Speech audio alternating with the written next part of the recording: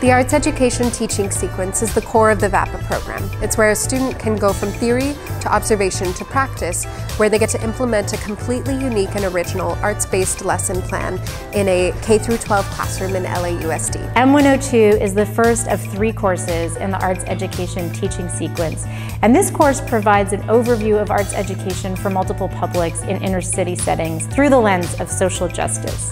Students learn basic theories of arts education and artistic development. Students are also creating team micro-teaching experiences for their peers and receiving feedback. In micro-teaching, all of the groups are assigned to a lesson plan, and we have to implement that lesson plan in 25 minutes. And so it could be on anything. One group did shadow puppets. For digital media, it was super cool. Before I took this class, I kind of felt like art wasn't as important as like math or English, like my core classes that I need. And taking this class made me realize that is not a separate discipline, that you need art to do well in English, to do well in math, to do well in science, because I'm a visual and a kinetic learner, and when we do projects, we're doing art. So M192 is the second course in the 3-course sequence.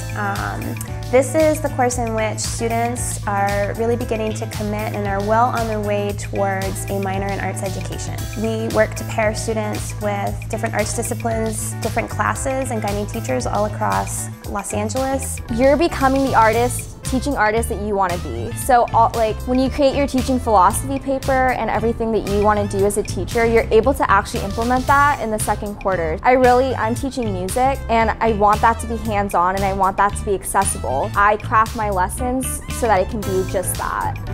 I'm looking forward to teaching children about developing visual literacy skills through the arts, and just kind of looking around our visual culture around us and kind of, okay, well, what does this mean if we're only seeing a lot of X or a lot of Y? And working towards service learning in M192SL, students are actually in the classrooms implementing all of the theories and ideas and lessons that they've developed over the 2 earlier courses. VAPAE teaching sequence has helped me become a stronger teaching artist by enlightening me in terms of in which ways to approach teaching. Starting being in public school growing up, I always thought there was kind of one way to teach. Joining VAPAE kind of blew my mind and expanded my way of understanding how education can actually be. In doing that, I feel like I can actually grow even further now than I could have before. Some of the challenges that I've overcome as a teaching artist have been how to manage a classroom of 37 students